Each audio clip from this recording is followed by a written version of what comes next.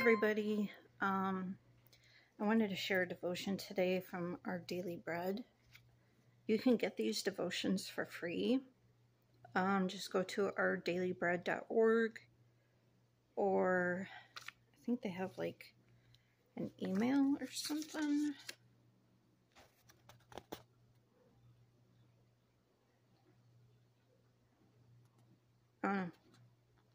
I guess just go to ourdailybread.com or whatever.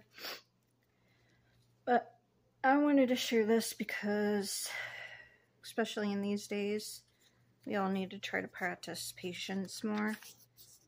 It's not an easy thing. But today is Wednesday, October 9th. The scripture is James 1:4. Let perseverance finish its work so that you may be mature and complete, not lacking anything. Lessons in patience. Bob Salem holds the speed record for pushing a peanut up Pikes Peak with his nose, or rather with a spoon attached to his face. He accomplished the feat in 7 days, working at night to avoid interruption from tourists. Bob is the 4th person to complete this stunt, which means 3 other very patient people have done it. We might say their need for patience was self-inflicted, but so often in life that isn't the case. We need patience. It's a fruit of the Spirit, Galatians 5:22, and an essential virtue for becoming mature and complete, not lacking anything, James 1:4. Patient people keep their heads when everyone around is in full panic. They like the situation to be different, but they don't need it to be. They stay the course, trusting God for wisdom to act wisely. Verse 5. The problem with patience is there's only one way to learn it. James says, the testing of your faith produces patience. Verse 3. Such testing comes in ways big and small. I'm writing this from an airport. Why do my nose always got an itch? Where was I? Sorry. My 11 p.m. flight was delayed until 2 a.m., then canceled.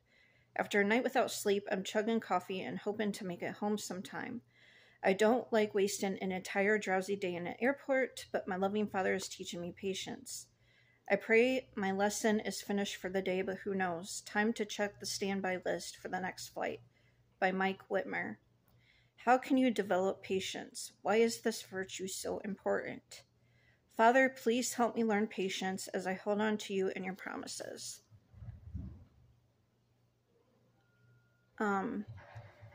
If you're a prayer, let me know. I want to pray for you. Keep us in prayer. Pray that I get this disability, because a roommate situation is obviously not going to work out for us. And ways for me to be able to make money, but it's really hard with my health because there's not much I can do.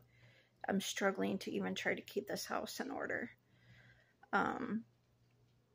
And pray for our finances. I feel like I'm got allergies or sinuses been kind of bothering me the last couple of days. So pray for that. Pray for a living situation for someone, and also living financial and other situation for someone else, God knows.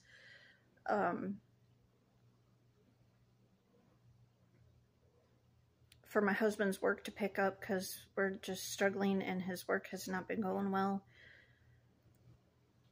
We're trying to get rent in and we got bills, and it's so hard right now. It's so hard for a lot of people, so I'm sure you understand. Yeah, that's it. I hope that this devotion today spoke to you. Let's pray for patience, especially in these days. We need patience and to trust God. I love you guys, and God bless.